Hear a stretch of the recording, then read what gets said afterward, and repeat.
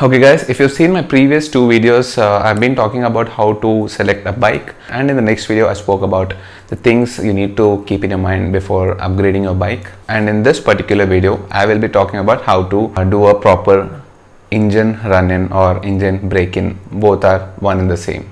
The reason I'm making these videos are because when I started out, when I wanted to get a bike actually like 2 years back, I couldn't find a proper video explaining about all these things, how to break in your engine, how to select a bike basically. There were a few videos online, but the problem was these were foreigners, and the problem with that is their scenarios are completely different from our Indian scenario, right? Their environment is different, so whatever they're suggesting may not go well with the Indian environment. The mentalities don't match. Keeping that in mind, I made these videos. Maybe some of you who are planning to get new bike, maybe these videos will help you guys. Anyways, coming to the point, I would be talking about 3 things in this video. The first thing will be about what is engine break-in. The second point will be about how to do it, and the third point, the most important one, do you actually need to do it? I wanted to talk about this point because there's actually a lot of argument going on. Some people say engine break-in and all this is a myth. I wanted to make it clear. So what is engine break-in? Let's assume you bought a brand new bike. So it obviously comes with a brand new engine. It's got like absolutely 0 miles in it or almost 0 miles in it. So basically an engine is nothing but a composition of a number of moving parts in it. These small parts move at a very high speed. These parts are new and fresh. They have a lot of friction between them, so they need to sit in properly. These parts need that final adjustments, take the shape and size and lock in, bond properly so that they function smoothly with precision and smoothen the friction that may exist in between these parts. So for example, take a piston and a bore. What happens is the walls of the bore might be rough because it's new. The piston surface might also be rough. So there will be some friction in between. This needed to be removed. The process of removing this friction, the process of making everything work as they should, is nothing but engine break-in. Which gets me to talk about how does that happen? How do you do that? It's a very simple thing. As a standard rule of thumb, maintain the engine RPM below a recommended level. So it depends on the type of engine you have, the capacity of engine, and it also depends on a number of other factors. So the best way to know this number is by referring to the instruction manual or talking to your dealer. So if you talk about my bike, that is the 600i, the recommended RPM is around 6000 RPM. Do not cross 5000 to 6000 RPM during the run-in period. Also, it is better to start an engine 5 minutes before you take the bike out, because it's always a good practice to warm up the engine before taking it onto the roads. It will ensure that the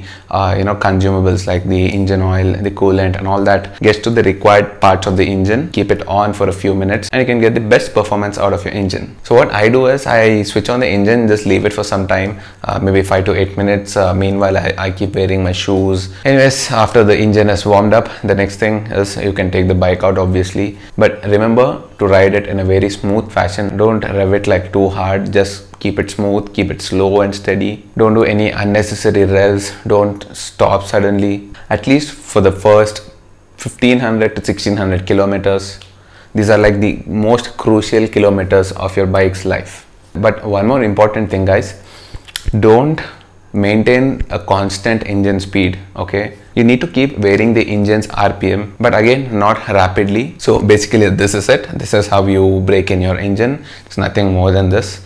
It's very simple. Now I've come across a lot of people who say that run-in is not required. I have a few friends who have directly bought the bike from the showroom, and on the same day they rev the engine like crazy and also reached 160 kmph and all that. And after 1 or 2 years, the bike is still perfect, no problems. They got their engines checked and all that. They're absolutely fine. No drop in mileage, no drop in performance. But I would say they're just lucky, or maybe the engine that they got was refined as much as possible. It was made to perfection. They didn't even have those marginal errors. I would say they're just a lucky lot. However, if you ask me, I would definitely suggest you to do the engine break-in properly, follow all the things that I mentioned, and also you can talk to your dealers, mechanics, and learn about the engine break-in, because each bike has a different method to follow. Like I said, the Benelli 600 has a 6000 RPM mark. A KTM might have another number. Also guys, you might find this information in your instruction manual.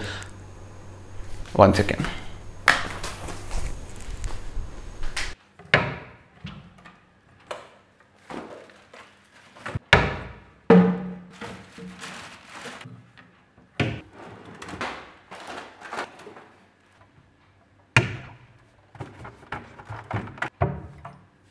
I'm searching for the instruction manual. I don't know where the hell did I keep it. May?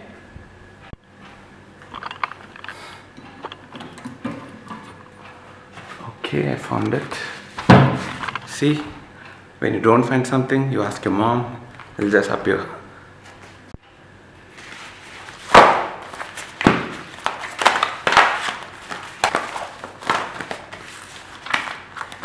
This is it.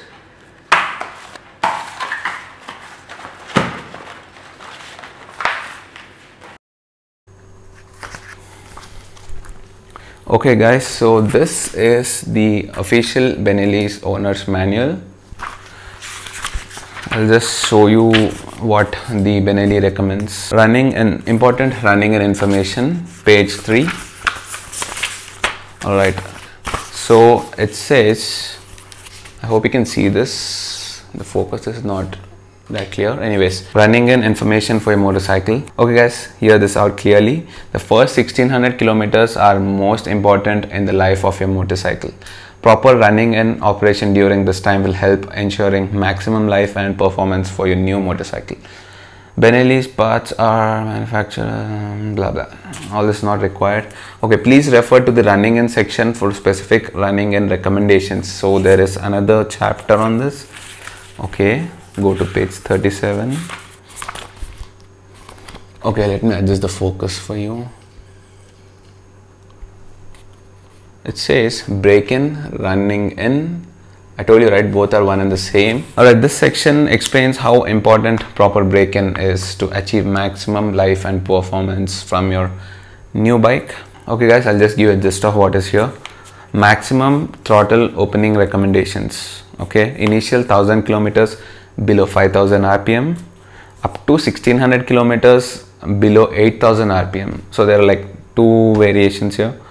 Upon reaching an odometer of 16, okay, basically what this says is you cannot subject your motorcycle's throttle to its fullest level for the first 1600 kilometers. However, do not exceed 11,000 rpm at any time. And next, avoid constant low speed. Okay, this is what I was talking about. And okay, let me tell you why. Operating the engine at constant low speed, light load can cause parts to glaze and not seaten. Okay, that is the reason you avoid a constant low speed. I didn't know that. By the way, I'm just reading all this now. I never read all this information. Allow the engine oil to circulate before riding. This is also what I told you guys. I told you that you need to warm up your engine before ride. So allow sufficient idling time after warm or cold engine startup before applying load or revving the engine. This allows time for the lubricating oil to reach all critical engine components. So that's about it. And one more important point here, observe your first and most important 1000 kilometer service. 1000 kilometer service is the most important service your motorcycle will ever receive. During break-in procedures, all the engine, okay, that's not required. So that's about it guys. I hope you enjoyed this video. I hope you found this video helpful. As always, please hit the like button if you like this video, or if you have not subscribed yet, please do subscribe. It means a lot to me. Also guys, I'm pretty active on Instagram nowadays. I'll put my Instagram's username right here. Please do check it out and please do share some love there. Anyways guys, so see you soon with another video. Till then, take care and please protect this. Wear a helmet.